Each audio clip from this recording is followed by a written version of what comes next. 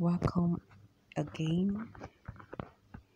Today's story is Distracted. They have been friends for years. They met in the very first year of secondary school. They became instant friends. While other students were making friends and hustling around, they would talk about Jesus and the Bible. They would pray for hours in tongues and in understanding. They just loved the Lord. They were the first two in their set to join the Students' Fellowship. They were both 11 years old at the time. They read the Bible voraciously. They also read other materials. Both of them were from very strong Christian backgrounds. His friend's parents were both deacons. His own parents were pastors.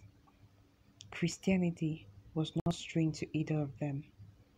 What was strange was the love they both felt from the Lord. It was different from the love the other students around them knew. All around them they saw apathy.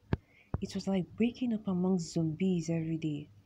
They saw their classmates and roommates doing all sorts of things that wouldn't please the Lord. They tried to talk to them. Why would you be willingly engaging in actions that does not please the Lord? You are believers. You are Christians. How could Christians be living such a lifestyle? It wasn't about the law. It was about their identity. It's like seeing an eagle eating rotten meat. Something was definitely wrong somewhere. These students scored very high in Christian religious studies. How come the knowledge of the theory of the Lord is not impacting their reality? How can Christians be so dead set carnal? At a point, they decided to fast and pray for their friends. They were all in the boarding house at the time. After praying for some days, his friend told him God said they should have a revival program. His spirit agreed. They were in junior secondary class 3 at the time. They announced the revival in all the classes. The turnout was massive. The power of the Holy Spirit moved mightily. Many were healed and delivered. They saw a definite reduction in the level of misdeeds in school. Some students renowned for truancy became fervent Christians. The revival evolved into a second students' fellowship in the school.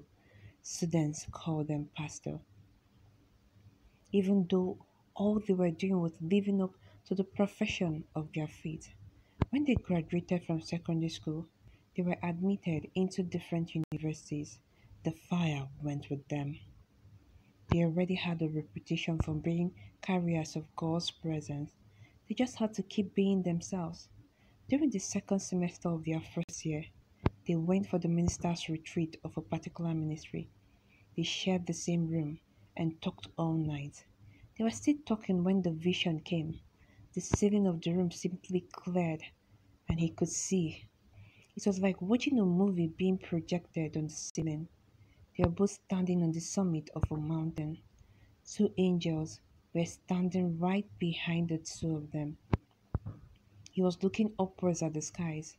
The angel with him was explaining some things to him. His friend was looking downwards at the valley.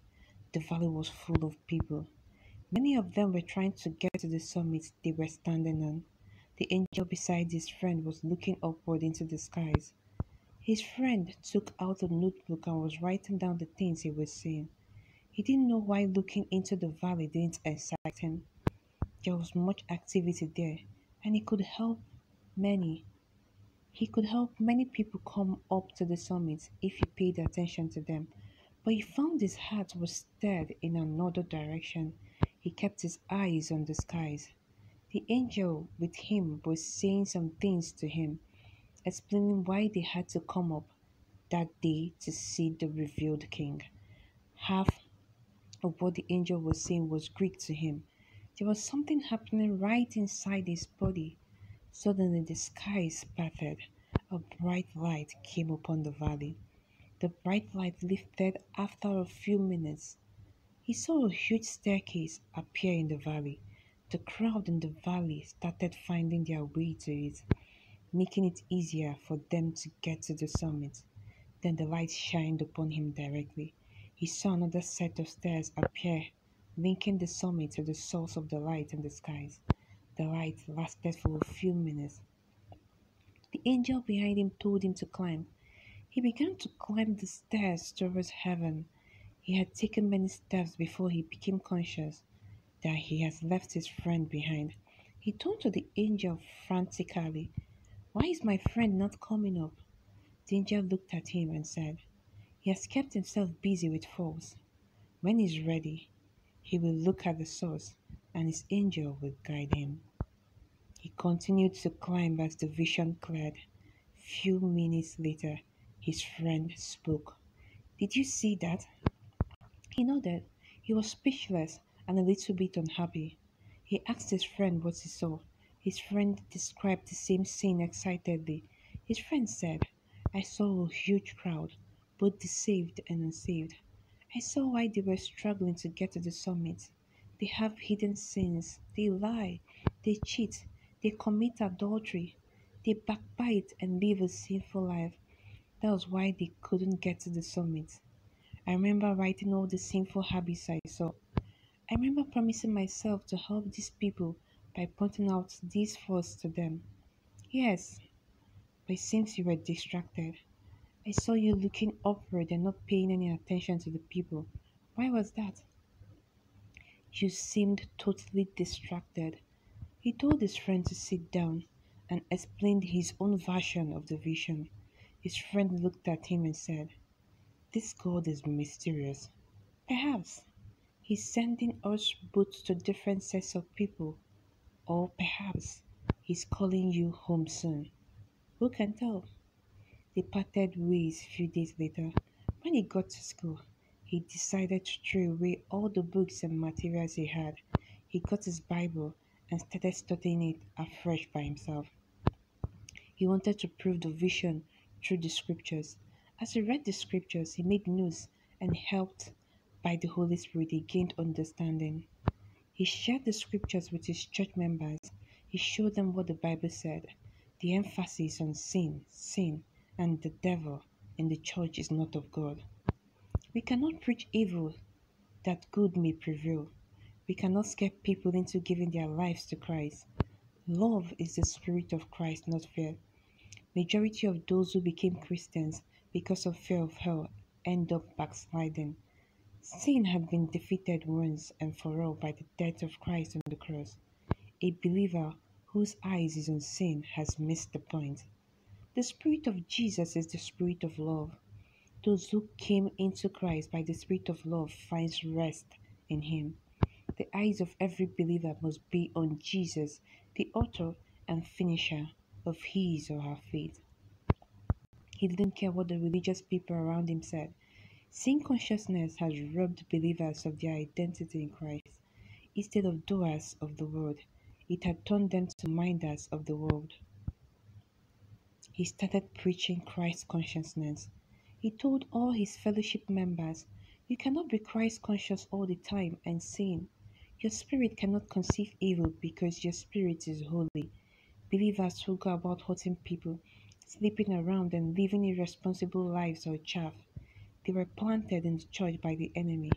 Many of them are pastors, prophets, and whatever title today. They are not of the kingdom of God. The Bible says, by their fruits you shall know them, not by their sermon. The reason many preach sin is because sin is all they can see.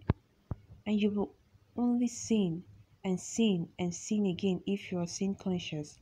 The first thing he saw was a change in the atmosphere around his fellowship. Joy, shouts of joy and testimonies rent the air. The dressing became liberal, but so did the spirit. Many saw the fellowship as embracing carnality. Some saw him as preaching the gospel of irresponsibility. All those views reflected the heart of their thinkers.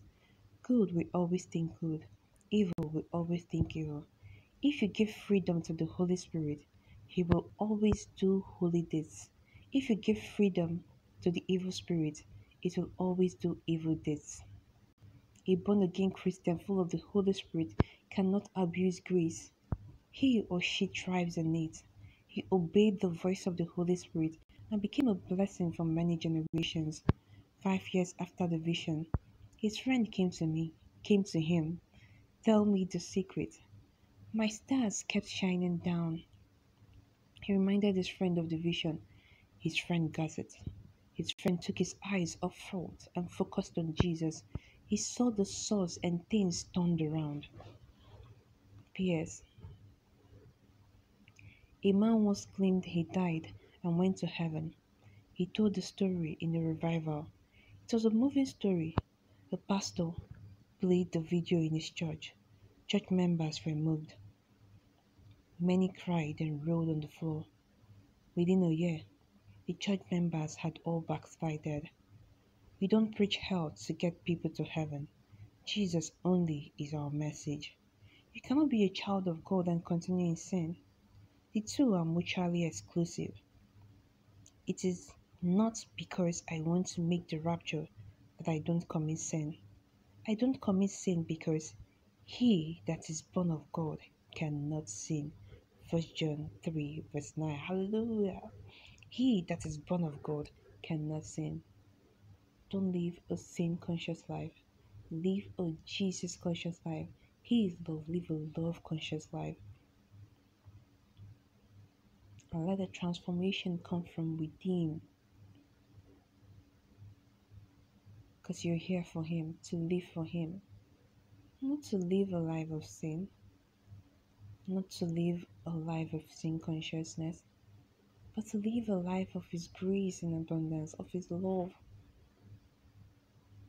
of His blessings, to live a life conscious of Jesus, looking only to Him who is the author and finisher of our faith.